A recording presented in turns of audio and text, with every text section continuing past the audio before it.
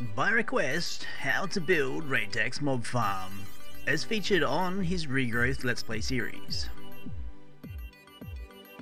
Firstly, location is everything. While I build the base to the tower, I choose to make my mob farms generally out in the ocean where there are minimal mob spawns.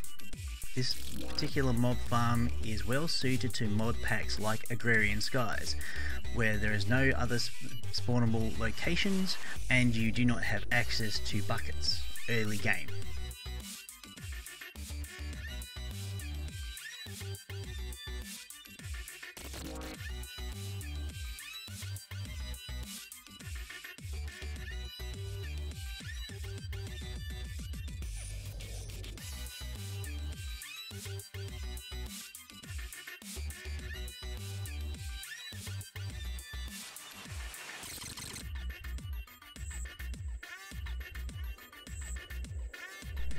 One thing to note, while I'm using half slabs for the pipe up to the spawning platforms, it is advisable to have a solid block at the base of the tube so creepers cannot see you, hence explode your tower.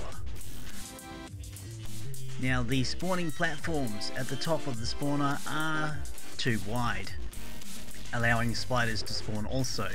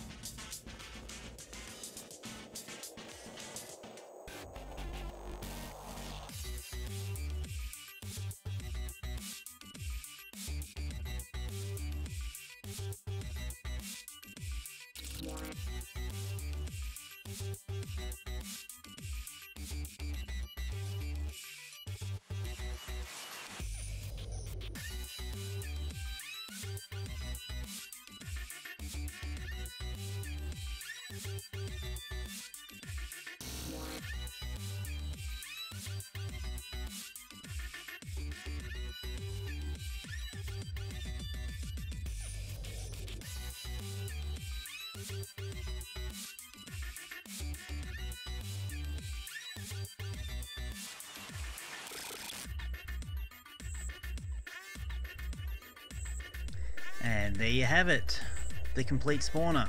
It takes a little while to warm up, but once it does, you'll be able to approach cautiously to the gap underneath and attack the feet of your fallen opponents and gather all their worldly goodies.